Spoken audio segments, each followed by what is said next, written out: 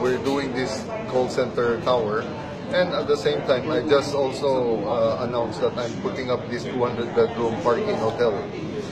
And at the same time, I asked people to go out to look for another piece of property.